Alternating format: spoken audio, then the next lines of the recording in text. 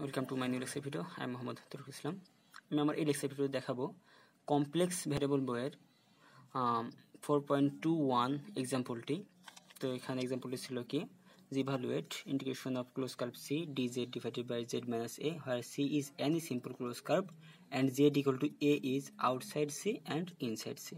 তার মানে আমাকে একবার বলা হচ্ছে যে এই ফাংশনটির জন্য ইন্টিগ্রেশন করতে হবে, ফাংশনটি ইন্টিগ্রেশনের ভ্যালু নির্ণয় করতে হবে, যেখানে একবার z equal to a outside C এবং আরেকবার বলা হচ্ছে z equal to a হচ্ছে inside C.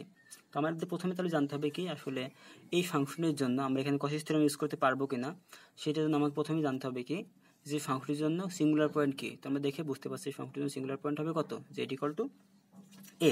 z equal to এটা হবে আমার এই ফাংশনটির জন্য সিঙ্গুলার পয়েন্ট, কারণ কি আমি যদি z equal to এখানে a বসাই তাহলে a মাইনাস a 0 হয়ে যাবে, তার মানে 1/0 ইনফিনিটি, তার মানে এটা হবে কি আনডিটারমাইন্ড।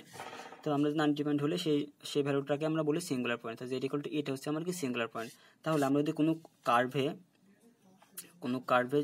মধ্যে কোনো কার্ভের সাপেক্ষে যদি আমি এই ফাংশনটি ইন্টিগ্রেশন ক্যালকুলেট করতে চাই, তাহলে এটা আমার কি হতে হবে, যদি কার্ভের বাইরে হয় তাহলে আমাদের বুঝতে হবে এই ফাংশনটা এই কার্ভের সাপেক্ষে কি, অবশ্যই অ্যানালাইটিক। আর আমরা জানি যদি সিঙ্গুলার পয়েন্টে কার্ভের বাইরে থাকে তাহলে সেটা হয় অ্যানালাইটিক, আর একটা ফাংশন যদি একটা কার্ভের সাপেক্ষে অ্যানালাইটিক হয় তখন ওই কার্ভের সাপেক্ষে ফাংশনটিকে ইন্টিগ্রেশন করলে কত হয়, 0 হয়।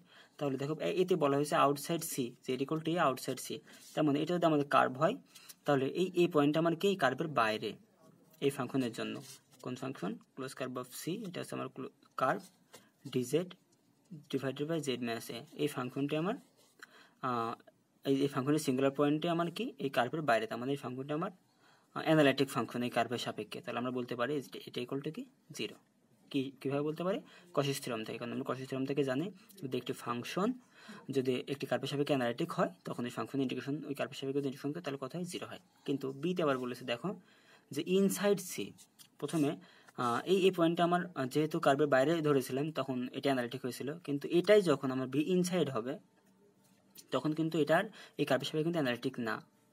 তো এই ক্ষেত্রে আমরা কি করব, এই ক্ষেত্রে আমরা আরেকটি থিওরেম শিখেছিলাম যে যদি একটি কার্ভের মধ্যে আরেকটি কার্ভ থাকে, এটা জেনারেলি আমরা সার্কেল ইউজ করব, যদি আরেকটি কার্ভ থাকে সেটার নাম হচ্ছে C1 এবং একটি পয়েন্ট একটি ফাংশনের সিঙ্গুলার পয়েন্টটি মানে একটি ফাংশন যদি এই বাউন্ডারির মধ্যে আমার অ্যানালাইটিক হয়, তার মানে সিঙ্গুলার পয়েন্টটি যদি বাউন্ডারির মধ্যে না পড়ে, তাহলে কি আমার ফাংশন এই ফাংশনটি যদি আমার এই বাউন্ডারির মধ্যে অ্যানালাইটিক হয়, তার মানে এই ফাংশন সিঙ্গুলার পয়েন্ট যদি এই বাউন্ডারির মধ্যে না পড়ে, এই কার্ভের বাইরে পড়তে পারে, এখানে পড়তে পারে, এই কার্ভের বাইরেও পড়তে পারে, এখানে পড়তে পারে, তাহলে কি হবে এই কার্ভের জন্য কি হবে, অ্যানালাইটিক হবে।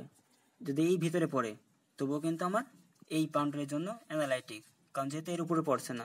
যখন আমরা কার্ভ কল্পনা করি তখন বাউন্ডারি ধরি পুরো কার্ভটি, কিন্তু আমরা এখানে কিন্তু মাঝখানে একটি সার্কেল দিয়েছি, জাস্ট এটুকু আমার বাউন্ডারি। এই বাউন্ডারির মধ্যে যদি সিঙ্গুলার পয়েন্টটি পড়ে যায় তাহলে এটা অ্যানালাইটিক হবে না, কিন্তু যদি এই বাউন্ডারির বাইরে পড়ে তাহলে আমি অ্যানালাইটিক বলতে পারবো। তুমি এখানে পড়লেও অ্যানালাইটিক হবে, এখানে পড়লেও অ্যানালাইটিক হবে। তো এই ক্ষেত্রে আমরা দেখেছিলাম যে আমরা যদি এই কার্ভের সাপেক্ষে যে ক্লোজ কার্ভ অফ সি, এই কার্ভের সাপেক্ষে যদি আমরা এই ফাংশনটিকে ইন্টিগ্রেশন করি, যেটা হবে যদি এই কার্ভের সাপেক্ষে করি, C1 সাপেক্ষে যদি করি তবু আমার একই হবে। এটা আমার 4.4 থিওরাম ছিল dz।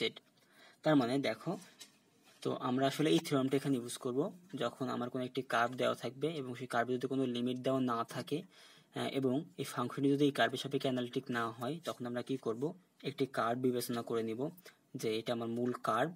তো এই কার্ভের মধ্যে আমরা আরেকটি সার্কেল কল্পনা করব, আরেকটি কার্ভ C1।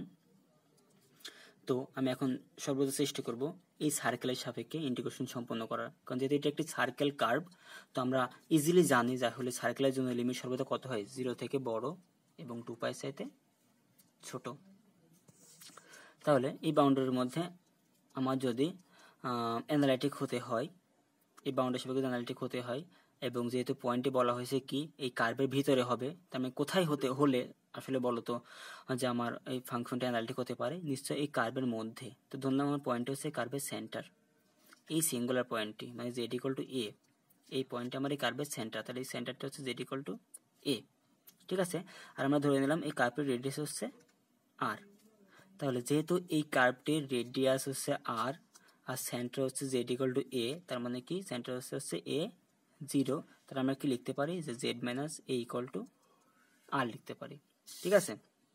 তো আমরা এখানে সেই কাজটি করেছি যে since A is inside C so now function is not analytic, যেহেতু এটা আমার কার্ভের ভিতরে ফাংশন অ্যানালাইটিক না, so we have to calculate it.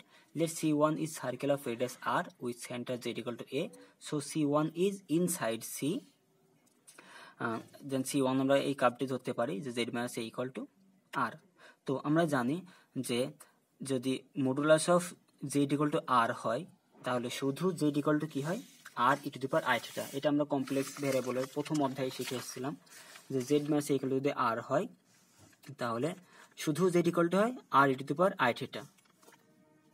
Modulus of z equal to r হলে শুধু z equal to হবে r e to the power i theta, ঠিক আছে। তাহলে এখানে z এর পরিবর্তে আছে কি z minus a, তাহলে z minus a কে যদি আমি বাইরে বের করে নিয়ে আসি তাহলে z minus a equal to কি হবে r e to the power i theta।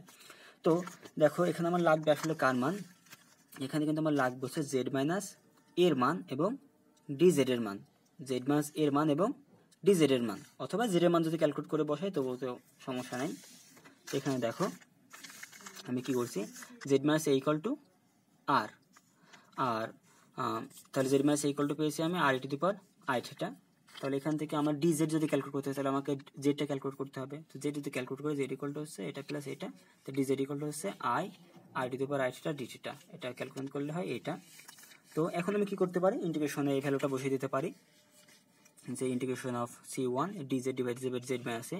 তো dz মানে আমার ছিল আমার কি i r e to the power i theta, R z minus a equal to আমার কি ছিল z minus a equal to ছিল r e to the power i theta। আসলে আমি এখানে z আমার যেটা ছিল z এর মান যেটা ছিল এখানে পেয়েছি, এটা আমি বসিয়েছি এখানে a plus r to the power i theta, a plus r to the power i theta minus a। তো কাটাকাটি করলে অথবা সময় সরাসরি z minus এর মান যেটা পেয়েছিলাম সেটা বসালেও কিন্তু হতো, সমস্যা নেই। তো আমি জাস্ট কাটাকাটি করলাম, কাটাকাটি করার পরে আমার 0 to পাই d theta থাকলো। তো এটাকে ডিভাইড করে আমি পাই হচ্ছে 2 পাই i। তো এটা ছিল আমার সলভ প্রবলেম 4.21। তো আশা করি তোমরা বুঝতে পেরেছো।